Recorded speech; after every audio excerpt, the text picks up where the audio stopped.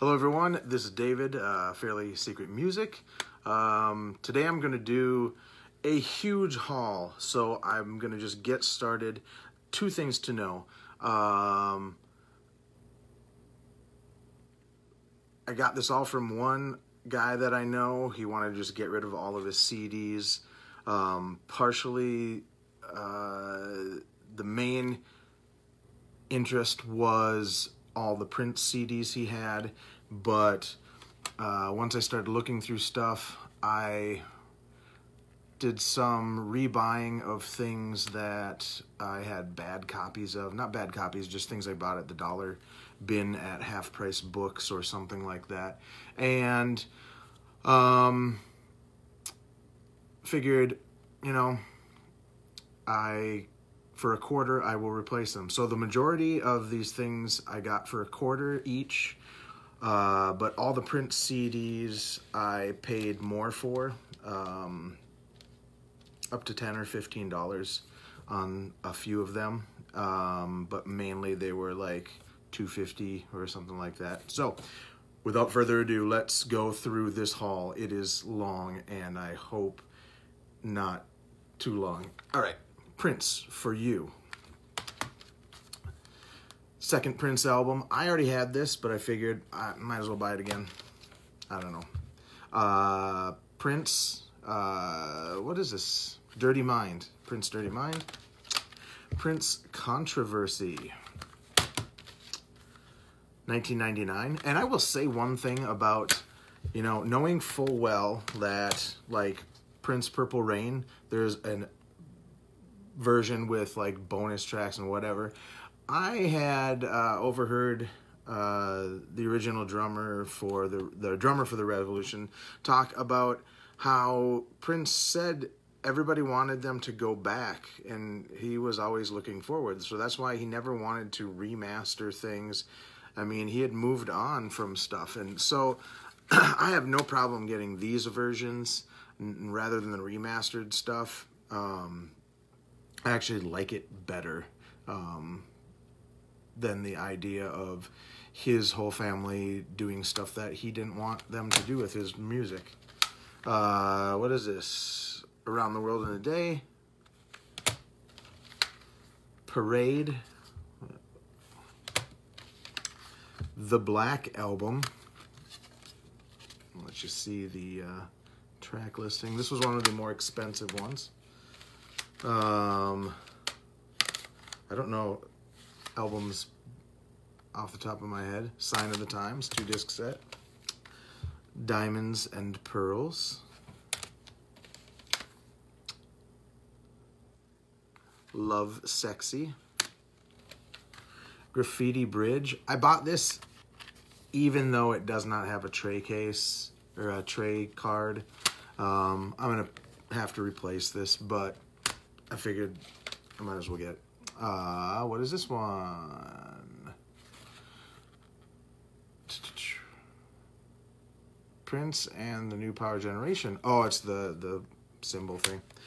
I've never been a big listener of Prince stuff. I like stuff by Prince, but never delved really far. I had like 5 or 6 other things already down there. I had the second album and, of course, like a Greatest Hits and the Third Eyed Girl and Musicology already. But I knew this was a possibility for me to buy all of his Prince stuff, so I just put off buying it. And for a while there, it was like really expensive. Way more expensive than it had been. It had been like $5.99 for like Purple Rain, and then suddenly after he died, they were like $16, and I was like, well, screw that. Come, the Batman soundtrack. Musicology, which I already have a real version of it, but oh well. Beautiful Experience. I think this was one of the more expensive ones. The Gold Experience, that was another one of the expensive ones. Chaos and Disorder. Emancipation. And New Power Generation, soul, but we all know it's just a Prince album. So these ones were ones that I initially wasn't going to grab, but all the stuff that I didn't buy in the original thing, I brought to a bunch of record stores for him and got him, sold almost all of them, and I grabbed a few more because he was like, I'll pay you, I'll split the money with you, whatever we get. And I'm like, no, I'm not going to do that. But these were ones that nobody wanted, and I thought, well, I might listen to them. Jesus Jones, Norah Jones, EMF, don't they do You're Unbelievable? The Waterboys, Dream Harder. Judy Bats, I'm not sure if I even listened to this. Bob Schneider. The Bare Naked Ladies. He had all the Bare Naked Ladies, but my friend Rob grabbed all of them, but did not need this one, and I decided, okay, I'll just buy it and listen to it. I listened to this whole thing. Some of their lyrics are just absolutely absurd. But there's one song on here called I'll Be That Girl, which gets really dark really quick. Chorus. The last line is, if I had a gun, there would be no tomorrow. And I'm like, what? What are the Bare Naked Ladies doing? Oh, I gotta leave that for last. Jessica Simpson, because it's so absurd that he had this, and who knows? I might listen to it, probably not. She's kind of easy on the eyes, but my ex-wife used to watch that stupid show, and I think that was all a fake, you know, her being stupid on there. Oh man, my beard is... This was the one that I got because my wife hates this band so much, and every coworker I work with makes fun of them, and I don't get it. I don't understand why this band, out of all the bands that sound almost exactly like them, got so much shit. And maybe it's because they were successful at it, and all those other bands are gone. Nickelback. That's right. Nickelback. I listened to this ironically. I don't even know if I'm using that term right. Oh, that was a weird squeak. All right, so here are some of the ones that I was willing to and excited to get. Goo Goo Dolls, Boy Named Goo, Dizzy Up the Girl. What is this? Gutter Flower by the Goo Goo Dolls.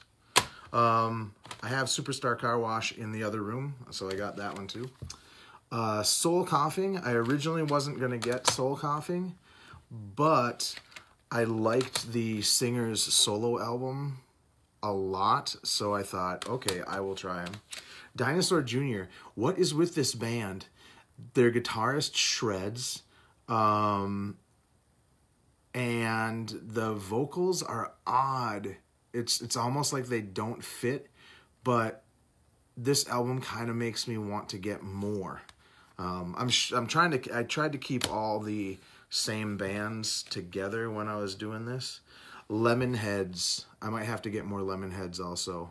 The beautiful thing with me being a metalhead in the 90s all the way through all my life until probably 2013, there was like a couple of years where I didn't listen to heavy metal at all. The thing is, all this stuff that was popular in the 90s, and oh, this stack, the 90s are alive and well in this on these stacks. Not one stack, it's many stacks. But the cool thing is, as I get older, I'm more open-minded to stuff and want to just go all over the place musically. And all the stuff that was like really popular in, and my beard is all messed up. I fiddle with it a lot. Stuff that was popular in the 90s and early 2000s, I had no interest in popular stuff. So now going back and listening to it, I'll hear things that I'm familiar with, but for the most part, I haven't heard a lot of this stuff, and I'm finding a lot of joy in listening to this. It's just kind of like, oh wow, there's all this new stuff that I haven't heard. Sometimes it brings me back to, like, say 1995, and I find that kind of fun. And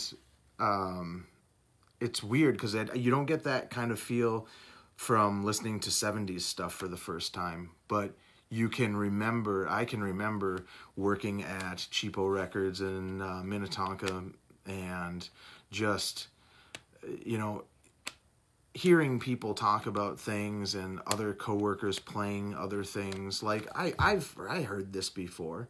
I love this album title. It's a shame about Ray. But yeah, so I'm gonna probably have to get more Dinosaur Jr. and Lemonheads.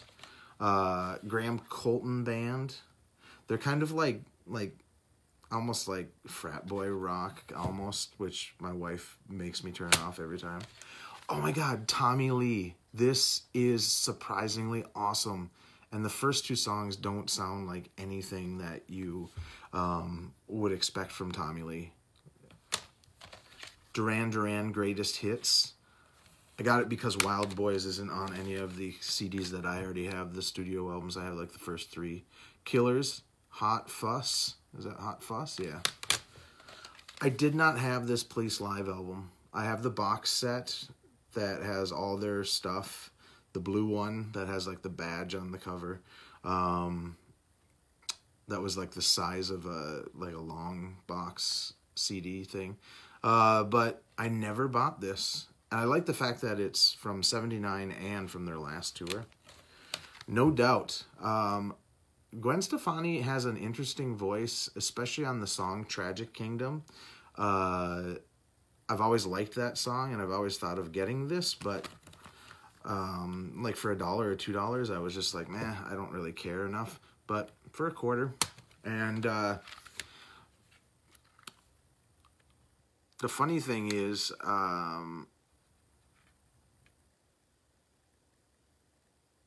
well, anyway, No Doubt again. No Doubt again. Return of Saturn. I'm trying to go through these as fast as possible. So here's the funny thing. My wife wanted this Ben Harper CD. It's called Diamonds on the Inside. And I bought it for her. And then I decided I really like Ben Harper. So I bought the whole rest of the collection. I basically stole her CD from her. So I got her another copy so she could keep in her car or wherever she wants to put it.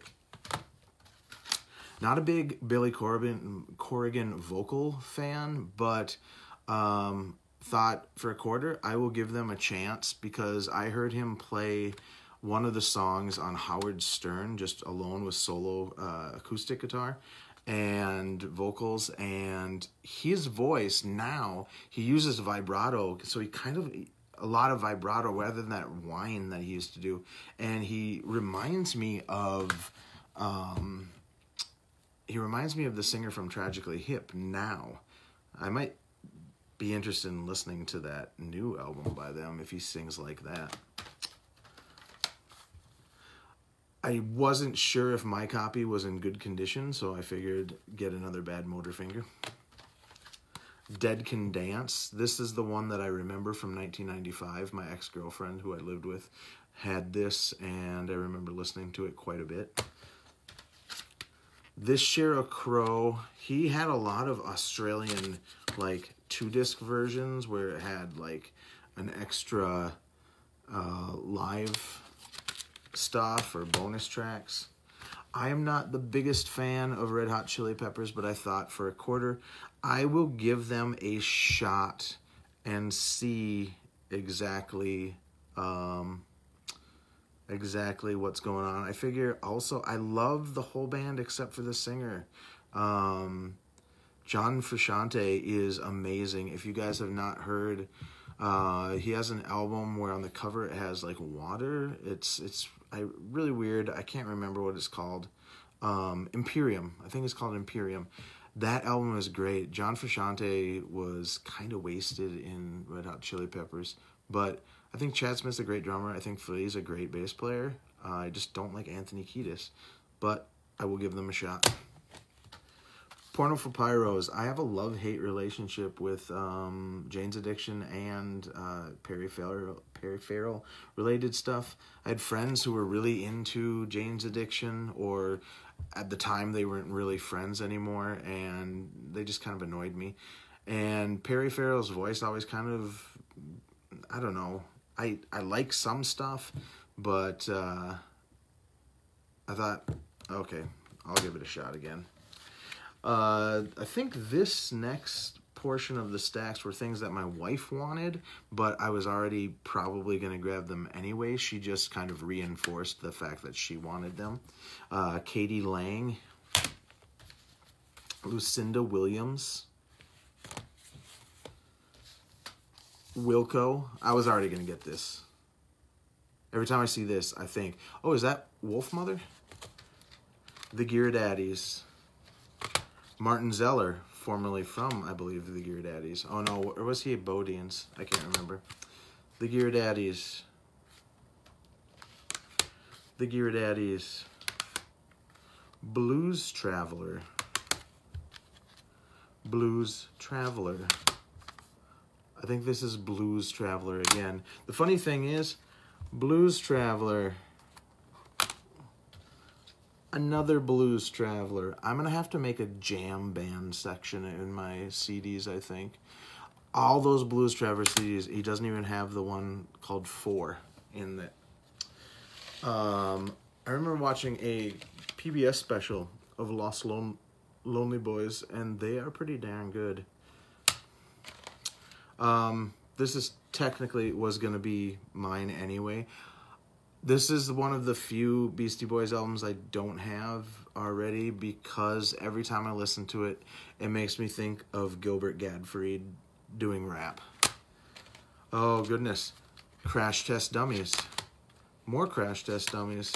Even more Crash Test Dummies. And more Crash Test Dummies.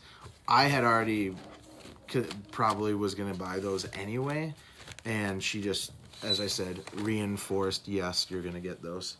The Cowboy Junkies. Rusted Root. Rusted Root was actually not one of the ones... yes, that was the last one in that stack. And then these are ones that I decided. I, at first, wasn't going to get Frank Black and the Breeders and Belly and Kristen Hirsch and Throwing Muses, but then I listened to one of the Pixies albums and I thought, you know what, I want to listen to some like indie rock from the 90s and late 80s. So, and again, at a quarter, geez, when you buy a quarter, I bought $200 worth of 230 or 25 or whatever CDs for $56. So, or whatever it is. Throwing Muses, Red Heaven. I hope this is interesting to people. I could see somebody getting bored. That's why I'm going really fast. Coldplay. I've always been on the fence for Coldplay. I've thought his voice was pretty decent. Why did he have two of the exact same one? The only difference is this one is a what do you call it? Club edition, and this one is like the regular direct edition. I don't know why. Another Coldplay. This was, yeah, so these two stacks kind of got mixed up. Big Head Todd and the Monsters were ones that my wife was like, yeah, we got to get those. My wife is kind of a former hippie chick. She loved Grateful Dead, especially during college, and the Big Woo, if anybody knows them. Funny Bodine story. So my this is inappropriate, by the way, so don't, skip it for a couple minutes or a minute or so if there are kids around. The Bodines, my brother is 20 years older than me, and he had a friend whose name will she will remain nameless. She used to come into the record store that I worked at, and so I mean, she was like in her 40s, and I was like in my 20s. And one day she comes in and says, "David, you have to listen to the Bodines." And I'm like, no, because I'm a metalhead, you know, or prog rock type stuff. And she says, "I will give you a blowjob if you listen to the Bodines." And I said to her, "That means I'll still have to listen to the Bodines." No, I'm gonna pass on that. I should have listened to the Bodines. They're okay. These were ones that definitely my wife was like, "Yes, you're getting those." Then like 20 years later, I buy a Bodine CD and I tell my brother, "Hey, if you see her, tell her I listened to that Bodines album and it wouldn't have been worth it." But now I'm a little bit more open-minded and stuff. So, Bryan Adams. Oh, this thing is awesome. Lakeside, Fantastic Voyage. I'd never heard of that. Hole.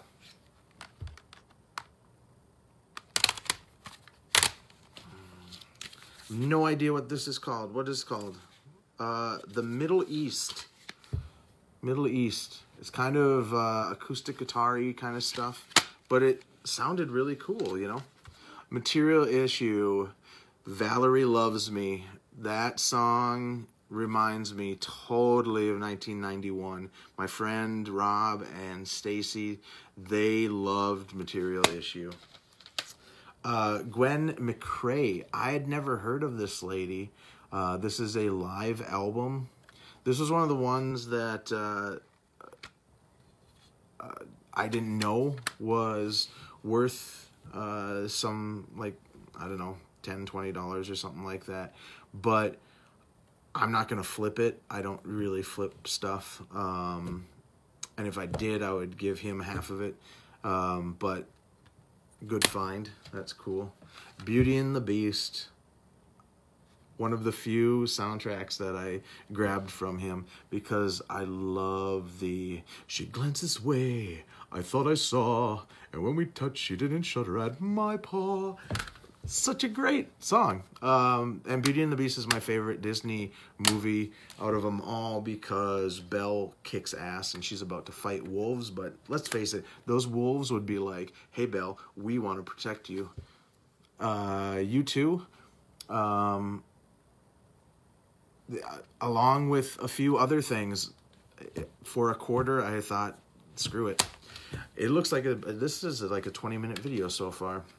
I'm just going to make a long one because, oh well. Live, this one had 4 live songs on it. This was like a bonus disc. Dogstar. If you don't remember Dogstar, Keanu Reeves was the bass player in this band. Sigur Rós. They're one of those bands that I've flirted with a little bit and never really bought anything, but now I have something. This was a local Minneapolis band they were actually called the Living Room Club, which is kind of an unfortunate name, but I don't mind it that much. If you look under, somebody listed it as Tragic Dream, the Living Room Club. They kind of remind me of, what's that band called? Saigon Kick. I'm going to go a little faster. The Church Best Of, Moulin Rouge. That was my wife's choice. Same with Sister Hazel. No Alternative. This has a lot of good bands on it, and this totally reminds me of the 90s. As I said, the 90s are alive and well in this collection. By the way, this is the weird background for me. I had to do this upstairs because I just got 2 new or 2 extra shelving units that are exactly like my ones that I have in most of my videos in the background. So I basically created a room out of shelving units downstairs, and this stuff is all upstairs ready to go downstairs, but I have had like 4.5 hours of sleep last night, but I'm still up and weirdly animated. And I wanted to do this because it's such a huge haul, and I knew if I didn't do it now, I wouldn't do it at all. Kings of Leon. Rufus Wainwright. Those two were my wife's. Trip Shakespeare I would have grabbed, but she reinforced it. Lulu, I think I already had, but... And here's the Breeders, and more Breeders. Belly. Belly, I think this is like, it's called Baby Silvertooth. I think this is like a weird Japanese import. Belly again. Frank Black. Frank Black. More Frank Black. Frank Black. Foo Fighters are one of those bands that I've never, ever gotten into. But at this price, yeah, I'm going to give them a shot. And you know what? This one, Special Oz Tour Edition with bonus CD containing 6 extra tracks. He had quite a few things like that where it had a bonus disc, and I thought that was cool. Tina and the B-Side Movement. They were a local Minneapolis band. They were hot as shit in the 90s. In 92, this thing we sold like crazy at Cheapo. The Wallflowers. Why is this album so good? I know like half of the songs on here. I've never owned this. I don't listen to the radio. I haven't listened to the radio since like probably like 80s. I've reluctantly listened to it at workplaces and stuff like that, but yeah, I might need some more Wallflowers too. Some Stone Roses, a little Britpop for you.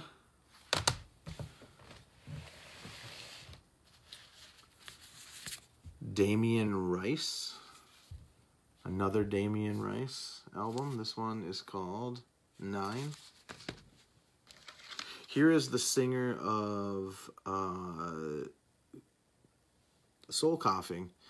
This is the thing that made me go, yep, I'll check out those Soul Coughings. Even though the first time I listened to them, I was like, nope. I was really picky at first, and then I started going, you know, whatever. Because I get store credit every year, and he said if I buy him a one of his figures or some toy at the store, basically I could use my store credit to pay for that. So a lot of this is not, it's just not going to be out of pocket money. So that's why I have Kelly Clarkson. She's really cute though, right there.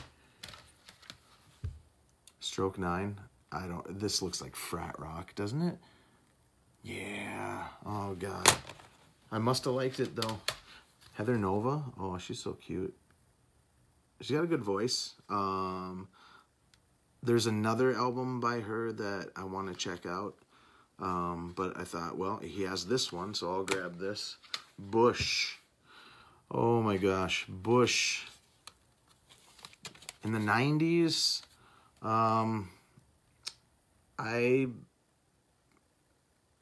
my friends were obsessed with going to strip clubs, and I went with them a few times, and I remember Machine Head playing during one performance, and so in my head, I breathe in, breathe out. I was reluctant to get Medusa by Annie Lennox because it's all covers, but for $25, I have everything else. I have also been thinking about getting these Johnny Cash CDs, the American recordings.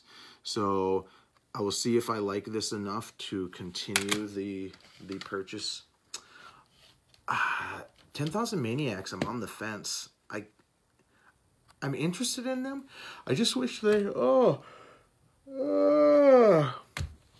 sleep finally is catching up to me. I wish kind of they had somebody other than Natalie Merchant, I don't know what her damn name is, on these, because she kind of brings an air of pretentiousness, I feel.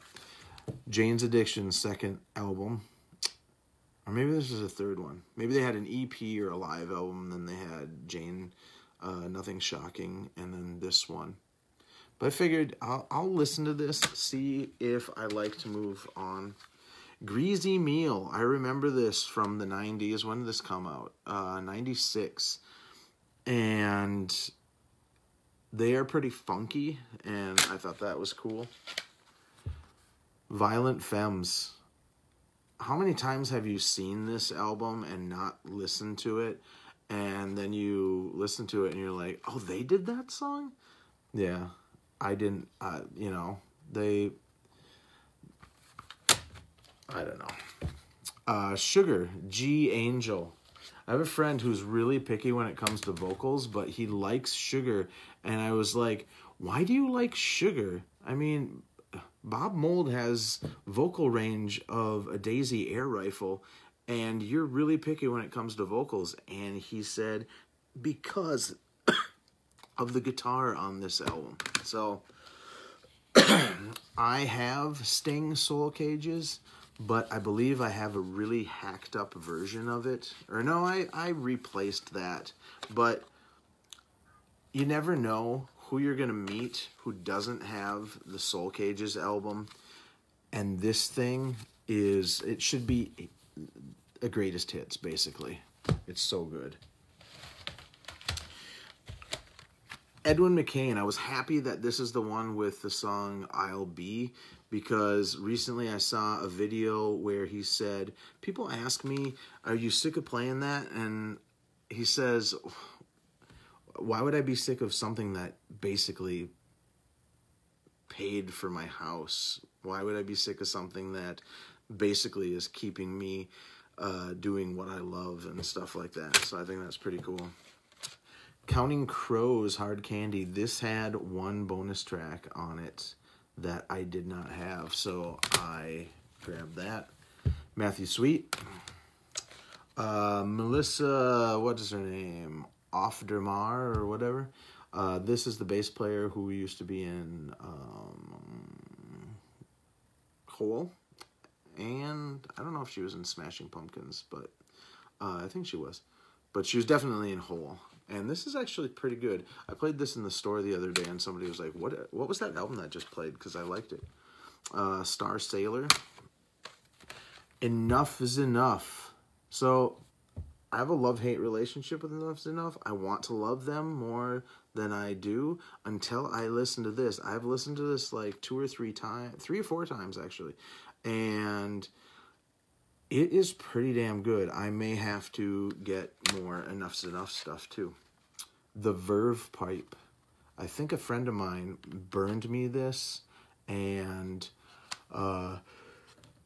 said he really loved them, and I was unimpressed, but I thought, okay, I'll try it for a quarter. This has the song by Lisa Loeb. And this totally brings me back to, what year was this? Oh my God, this is absolutely 1993 for me. I remember where I was, who I was dating, you know, it's just weird. Every time I hear that song, especially, or especially watch this movie, it just reminds me of those times. I don't want to go back to those times, really, but, you know, you just wish you did things different and didn't, you know, hurt people's feelings and whatever. I was a dumb boy. Oasis. I hate these two brothers, but I thought, you know, let's give some Britpop a chance. Oh my gosh, I have to reach.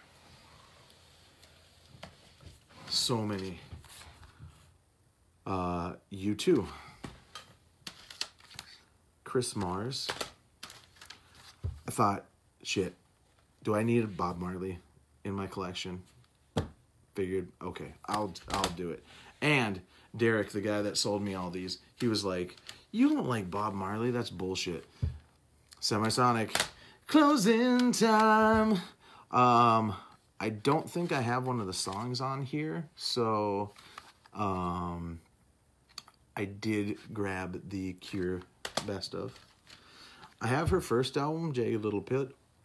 I'm not a big fan of Alanis Morissette, but every once in a while I want to listen to angsty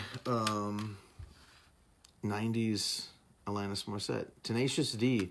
It doesn't have any of those HBO songs, but I figured, okay, I've had a burned copy for 20 years.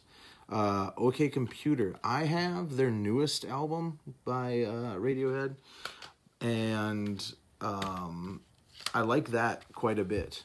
I find this band to be super pretentious, and they basically stole a melody from the Hollies or somebody and got sued over it.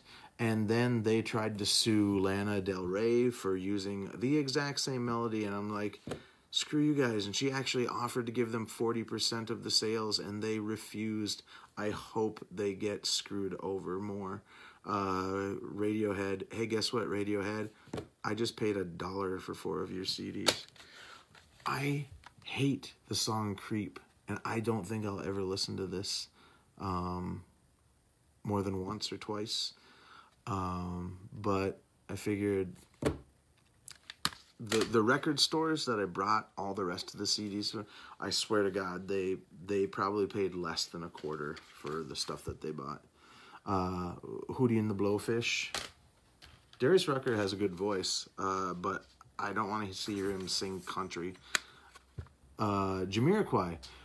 One thing with Jamiroquai is you guys don't know how to make cool enough album covers to actually distinguish one album from another. That every album looks exactly the same.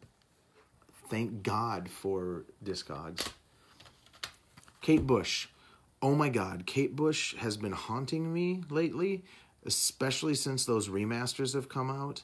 And every time I listen to Kate Bush, I'm thinking, why haven't I bought Kate Bush? And the reason is she sings. And the bass player on this is the bass player on the first Fish album, and he's an amazing fretless bass player. He doesn't do quite shiny enough stuff. And I wasn't going to get this at first, but I thought, you know what?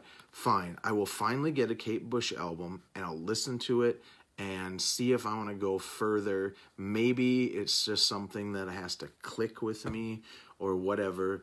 Because most of the time when I listen to Kate Bush, I like the things that sound more like Tori Amos. And then I just think, why don't I just listen to Tori Amos? Or as my coworkers at a place called Schinders in Minneapolis, or, well, in Minnesota, one coworker used to call her Tor My Anus.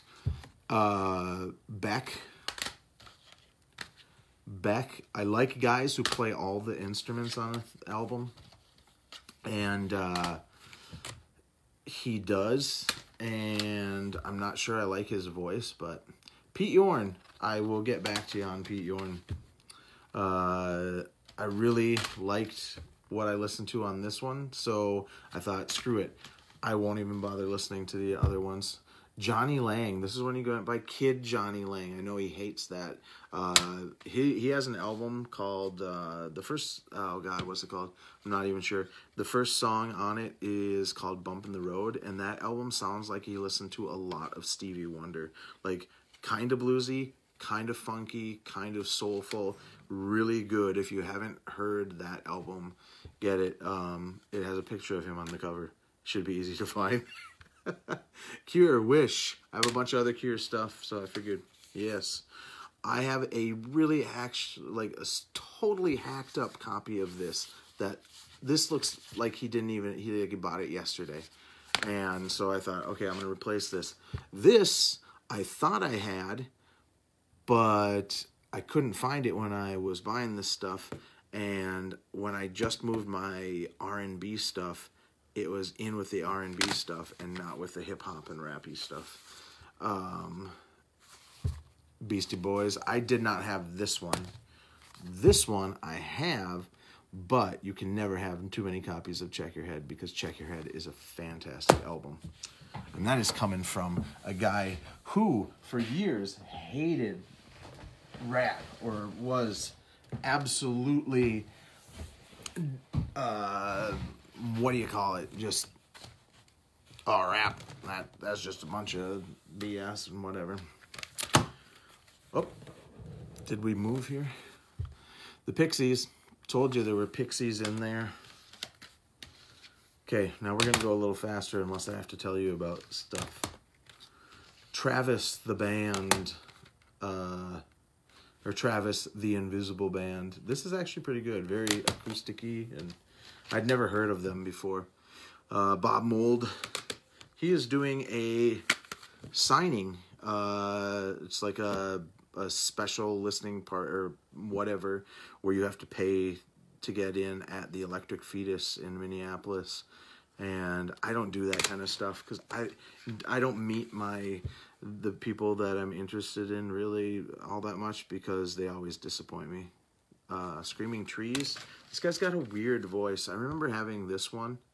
I didn't remember much about it, but Buffalo Tom. I was on the fence at first with these guys, and then I was like, you know what? I kind of like that indies, 90s rock stuff, you know, like J-Lo. Look at her. The funny thing is, I already had one J-Lo, the one where she's in that red outfit, and that actually is really awesome. I like that album. I got these because, I don't know. I remember when the Spice Girls were huge and never listening to anything by them, just hearing a little bit of it, and I thought, okay. This was kind of cool.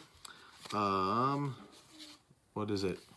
One from the Vault, a 2-disc Grateful Dead thing that I did not have. Reservoir Dogs. I was working at a video store when this came out, and everybody was obsessed with that movie. Helmet, Betty. This, of course, is the limited edition collector's item in special packaging, plus 5 live tracks. Men at Work Live. The Dixie Chicks. My wife has this, I think, but I think she put it somewhere where I forgot to scan it, so I bought it for her again just in case. This is my favorite Nine Inch Nails album of them all, I believe. I'm not a big Nine Inch Nails fan, but I always thought if I could find Pretty Hate Machine for cheap, and well, you can't get much cheaper than a quarter. Nirvana. I'm not a big Nirvana fan. I'm hoping that this changes my mind and makes me understand why people love them so much, but I doubt it will. Ah! Oh, God. I just smacked my elbow. Continuum by John Mayer. I already had this. My wife wanted one of his other albums, and I think I found this for like $1 or something like that and got this for her because I've been interested in listening to the trio stuff. I did get a 2-disc live album that has him solo and then like 8 tracks with the trio and then one whole CD with the band because Pino Palladino plays bass with him and Steve Jordan is on drums, and that is the hottest rhythm section ever. Pino Palladino has played with everyone. More John Mayer.